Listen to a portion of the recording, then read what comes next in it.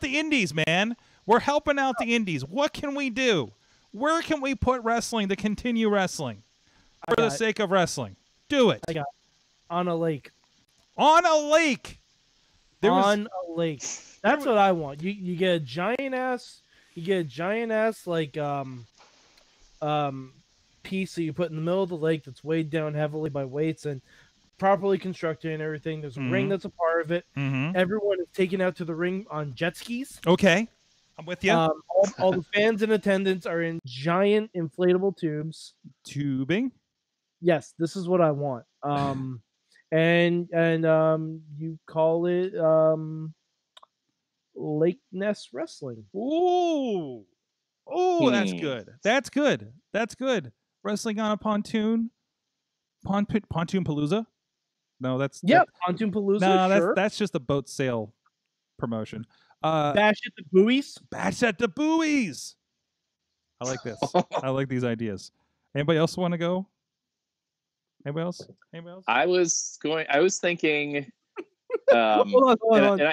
Bobby said, "I would not, could not on a lake. I would not, could not call it fake."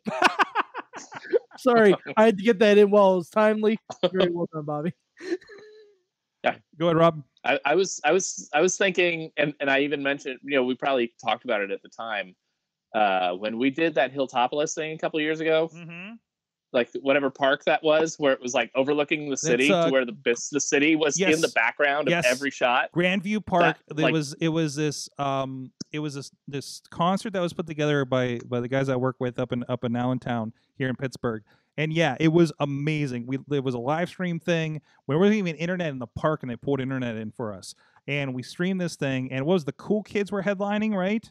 And plus they had people talking and stuff before that, where I was the one shooting out, down over that, that angle the whole time. And I remember even when I'm just like shooting people at the podium talking, it's like, holy shit, you can see a lot just in the background. Oh yes. With the city, to where it's like that would look awesome as like a backdrop for a show, especially as the time of day changed and lights come on and stuff like that. You want it up in Grandview Park overlooking the city, or just like a place like that.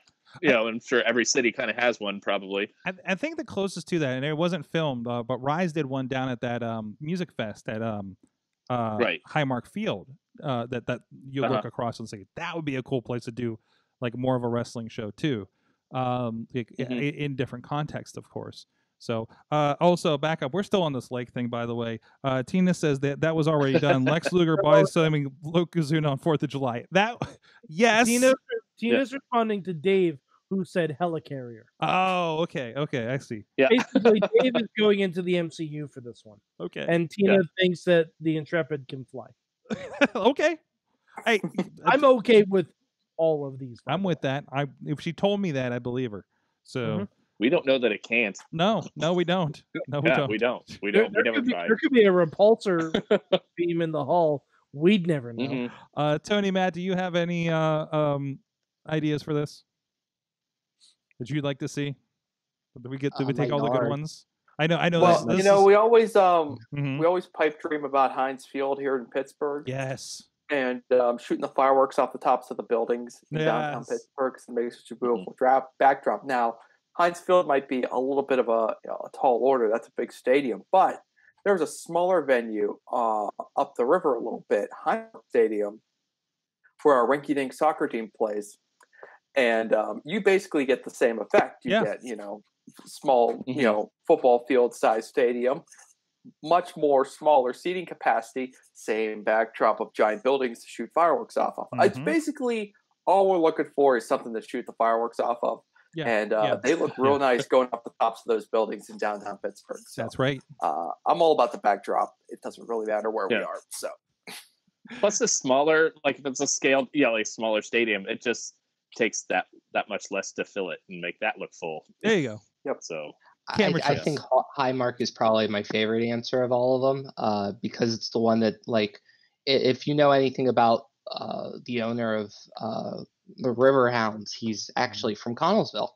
So, which is right near RWA/Rise territory. So Tuffy, if you are listening to this, and I don't know why you would be, but if someone wants to send this to Tuffy, who is the owner of the Riverhounds, I know some people. There you go. So, but selfishly, my backyard, because I have a nice acre. Unselfishly, I think a cornfield that we would hollow out for a ring, and we would just give very, very vague directions to it. And if you find it, you can watch. And if you can't find it, the rage in the maze. What about old-timey wrestlers just appearing out of the, out of the field? And we have run-ins where they come directly from the cornfield. Like, I love it. Yeah, I love it. The Ring of Dreams. It would be the Ring of Dreams.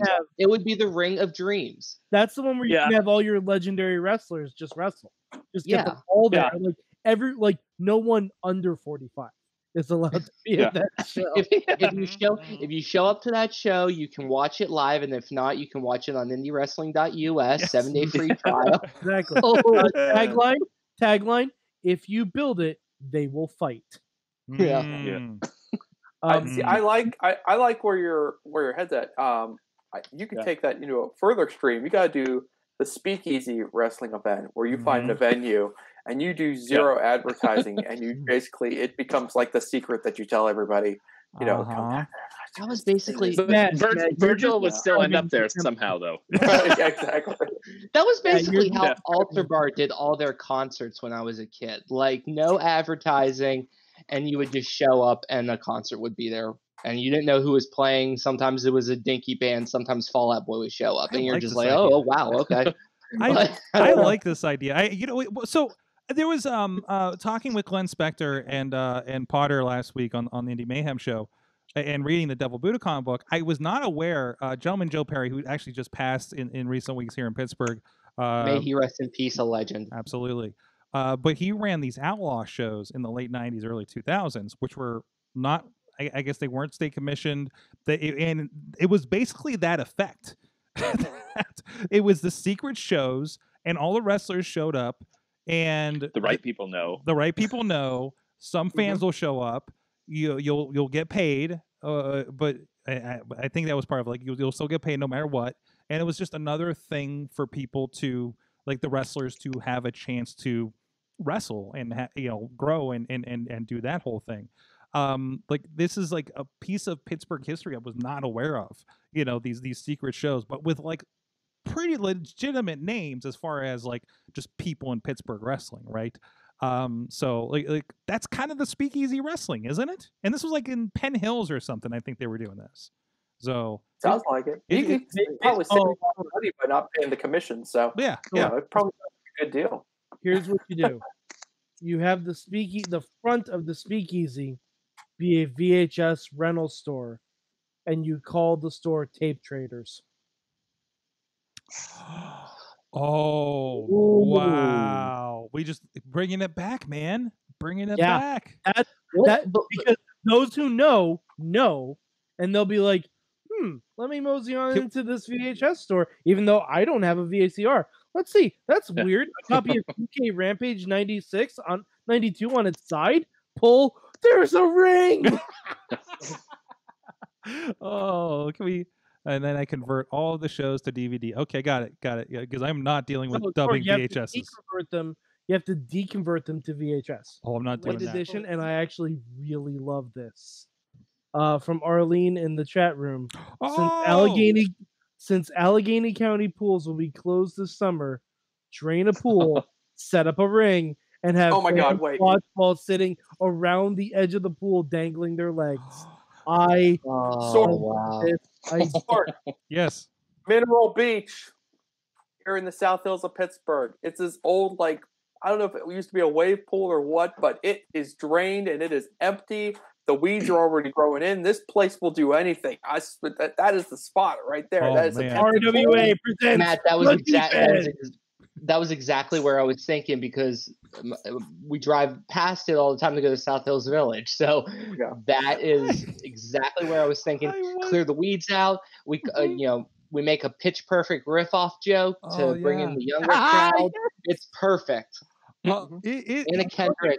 Call the show the defense. RWA presents the deep end. Let's do that. Take it, Derek. Off the deep Take end, it. yeah. Off the deep end. Oh, that's so good. Don't feel bad. That's it. All right. Well, I think we've solved all the problems of professional wrestling in the Pennsylvania area with this segment. I'm glad. You're welcome.